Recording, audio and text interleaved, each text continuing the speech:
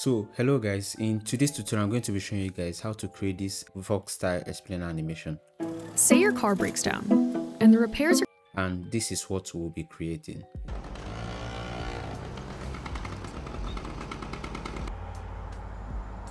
And so to create this kind of animation, first you need a vector image, and to get this we'll be going down to freepik.com to get one, and I'll be using this image right here. So after downloading your image, the first thing we need to do here is that we need to import it into Adobe Illustrator to do some other editing to it. So once you've imported it into Adobe Illustrator, I'll go down to my artboard. I'll need to change the resolution to 1920 by 1080, which is what I'll be using in After Effects. So once you're in Adobe, go to artboard, then click on in this artboard to click on this icon here and change your resolution. Once you're done, just click OK. Then next I'll select everything, then hold shift and move this out so that it covers the entire screen. Then adjust it so that it's over this black line here, which is our resolution. So once you've done that, the next thing I'm going to do is that I will want a space, just a clear background like this one on the right side here. So to do that, I'll go down to layer, then go down so that I can find, I'll delete this rectangle here so that you can see some of the layers here. So I'm just going to move some of this building to the side here so that I can create a space here. So I'll just have to find this building. Okay, it's already selected, so select the building and move it to the side.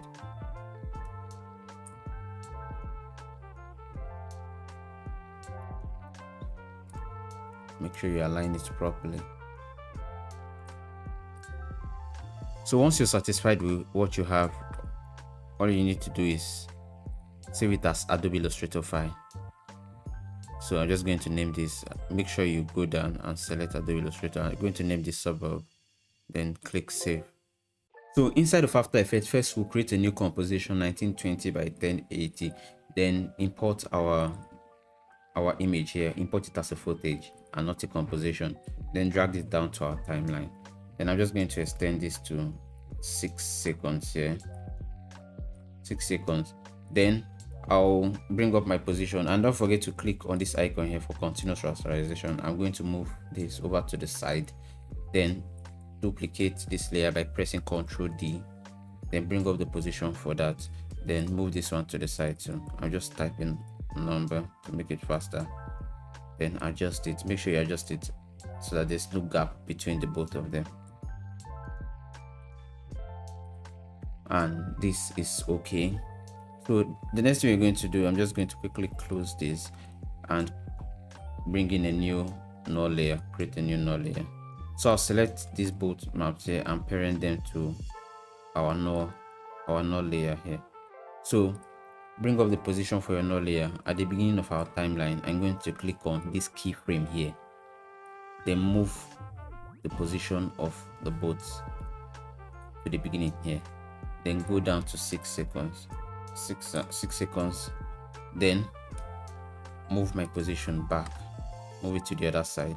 So once you've moved it to the other edge, I'll just quickly play this through for us to see what we have. So first, in around 6 seconds, I'm going to press N to make that the end of our timeline. Then I'm just going to play this through, and now you see that we have a nice looping animation.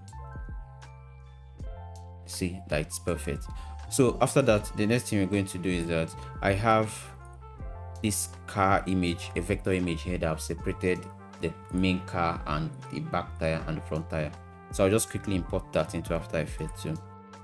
So here it is. For this I'll import it as a composition, and press OK.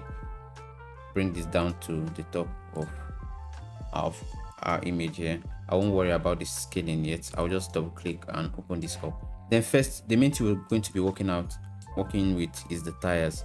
So for this tire, I'm just going to open the rotation, then hold Alt and click on this keyframe here, and I'll add a simple expression, time asterisk then 200.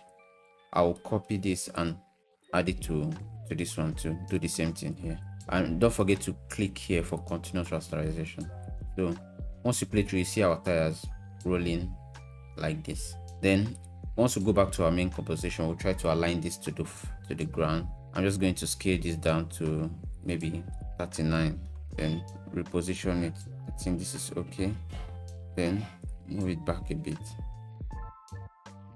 play it back. You see we have this nice animation, this loop animation, and it feels like our car is moving. Meanwhile, it's just an illusion because we just animated the background. And this is basically what you need to do for an explainer animation. The next thing we need to do is just add other, which I won't really do. I don't want this video to really take much time.